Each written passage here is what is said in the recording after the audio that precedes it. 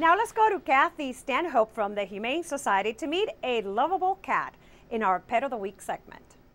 Hi, this is Kathi Stanhope with your Pet of the Week at the Montgomery County Humane Society. This handsome little devil is Flannel. As you can see, he's a black and white domestic short hair. He is gorgeous, and I don't know if you can see his stunning green eyes. He's just beautiful, and he's very, very affectionate.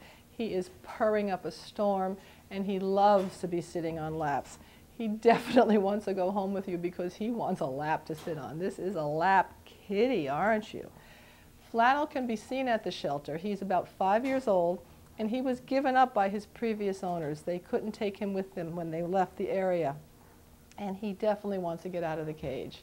Remember that do not leave your animals outside in the summer. It's getting hot. If it's too hot for you outside, it's too hot for your dog outside. And if you do adopt a cat like Flannel, remember, keep your cats inside. Cats do so much better inside. Domestic cats can live twice as long if they're indoor cats than if they go outside, even occasionally. There's so many things that can happen to them. So try to remember to keep your cats inside and don't take your dogs out in the car when it gets too hot. So give us a call at 240-773-5967 or visit us at the web at mchumane.org because you want to come down here and you want to meet Flannel because he wants to go home with you.